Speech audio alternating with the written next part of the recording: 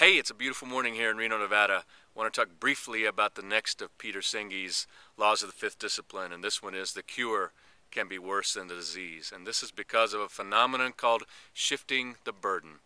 And it's really a result of symptom thinking instead of systems thinking.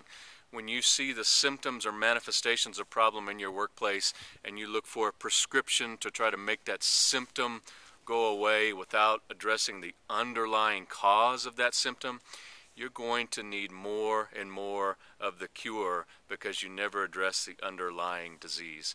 So this short-term thinking leads us to long-term dependency because we've just shifted the burden instead of solving the problem.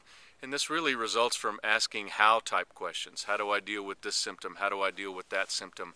How do I address that problem? How do I address this problem?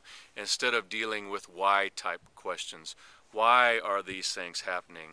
And how can I understand what's causing what I see, and how can I make changes to not only eliminate that manifestation but other manifestations of it as well.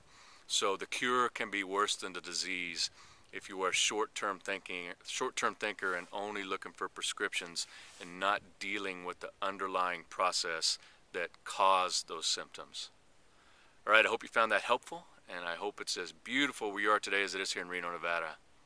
Have a great day.